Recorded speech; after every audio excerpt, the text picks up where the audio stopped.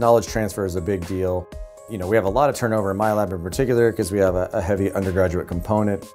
So students are typically in the lab 2.5 to 3 years, and it's important to have a written resource coupled with that video resource that can train them up on different methods that we've done. So when I have new students come in and I need them to do a specific procedure or task, I can point to my growing archive of JoVE articles and say, look, I need you to do this analysis. Check out this article, it'll teach you how to do it.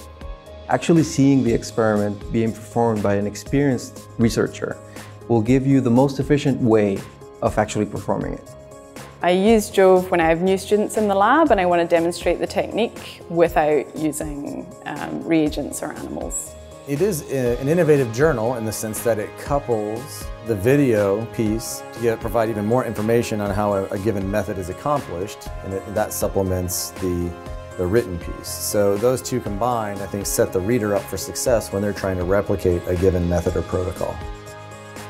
For example, if you read the protocol, lots of time it's pretty weak, like gently rinse the membrane and then lift it up, but you don't really know how to gently rinse, how gentle it is.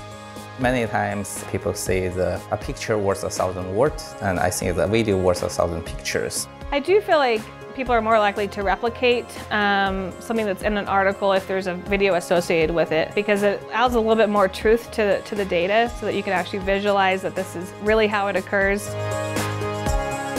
The students find JoVE really useful. It means I can show a technique once and then they can go and watch it over and over, which is what you have to do for a lot of biological experiments.